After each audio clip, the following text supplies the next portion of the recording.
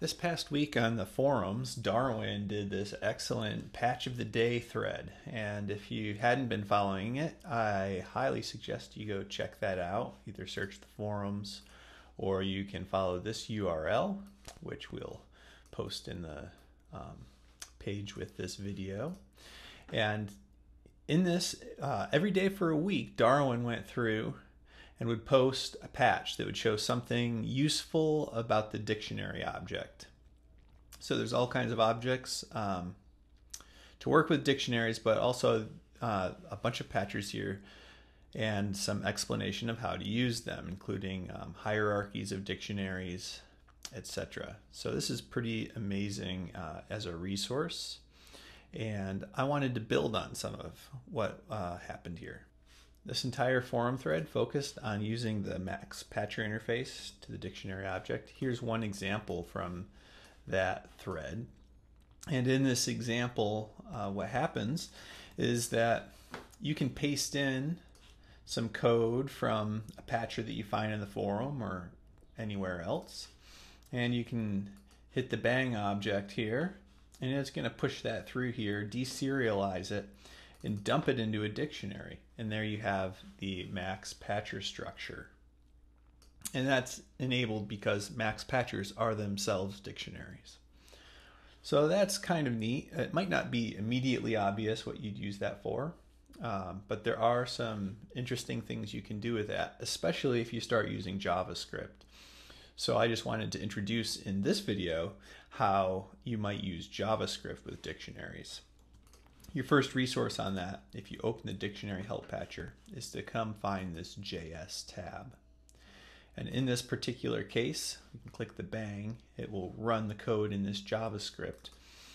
And in here, there's a few things you'll see if you've used JavaScript that will be familiar. We have a variable D, we're making a new dictionary object, and it's using a name. That name will reference an existing dictionary, or it'll create a new dictionary with this name.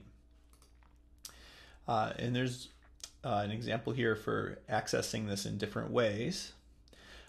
But what I want to show you right now is not what's in this help patcher. I'm actually going to do something a little bit more extravagant, just to perk your imagination about where you may go with this. And so for this patcher, what I'm going to do is I'm going to create a Node.js application. And if you're not familiar with Node.js, you can go to nodejs.org. And in this particular case, I'm going to use this version 4.4.4. Basically, you just click this download link and run the installer for it. And if you've done that, you should be able, using the Mac terminal, run node-v, and it will tell you what version you have installed. Indeed, I have version 4.4.4 installed already. Go ahead and minimize that window. And I'm going to cd into this folder, which I will also have up on the page with this video. I'm going to cd into this folder called server. What this server folder has in it are a couple of things. It has an HTML file. It has a JavaScript file that I did not write. I downloaded this off of GitHub. It's called Bonsai. And what it does is it takes various commands to create a SVG file, which is a scalable vector type graphics format. And then dictserve.js is the name of a little server I've written to run in Node.js. I'm going to run node dict-serve. Okay, now it tells me that I have my web server running at this address. So what do I do with this little web server? Well, I've written a patch that will interface with that.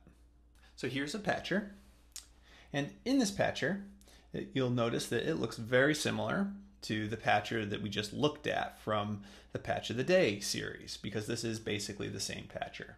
In here we have a copy compressed patcher. We pass it through these objects to the dict object. Then the dict object goes a step further now.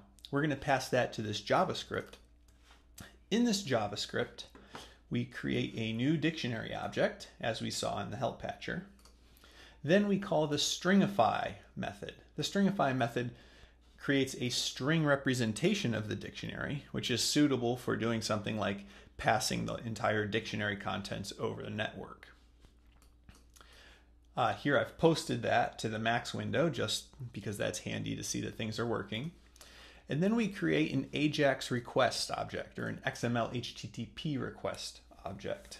This is like the Max URL object you might see in an object box. And using that, we can interact with various web applications. It could be Twitter, it could be Instagram, it could be any number of things. In this case, we're going to interact with our own web application that we just made with Node.js. And the contents will be passed as this string to this URL. We know this is the correct URL because if we go and look at the terminal, when we started the server, it told us that this is where the server is running. Okay, I'll clear the contents of this window for the moment.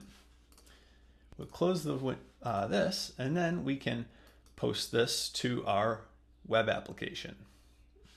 If we actually want to see something as a result, we can create a JWeb object. And then we have a little web browser right within our Max window. Resize that a little bit. And then I'll ask for the contents. And we can see that the patcher here is now being visualized here. It's not real beautiful. This is just sort of a rough sketch that I was able to cobble together quickly. But this is the contents of the patcher. The names of the objects are there. And you can kind of make it out. If we wanted to, we could be self-referential, copy all of this, do a copy compressed, and we could paste this very patcher into this window, send it over, refresh the web page, and now you can see we have the clear message, there's a button, then there's some other objects in very rough sketch form that are filling this out.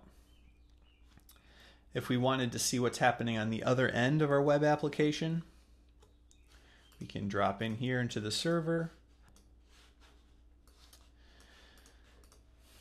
So what's happening on this end is if we receive this dictionary, which is the post method, then it goes ahead and it gets the body of the JSON that was sent to us, and it saves that in this patcher, which is right here. It's just a global variable.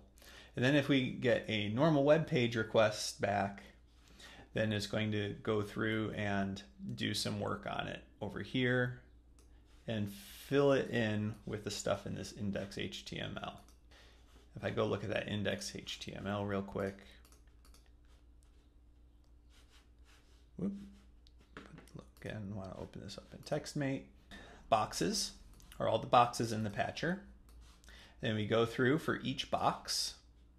We assign each box to a variable called box. And then we can get the patching rectangle, which is the X, the Y, the width, and the height. I'm making all the boxes gray for now. And then I'm going through and setting the font. If there is no font that's defined, then I'm using Arial. And then I'm making a group with each one being a little button thing. And it displays the name of the object.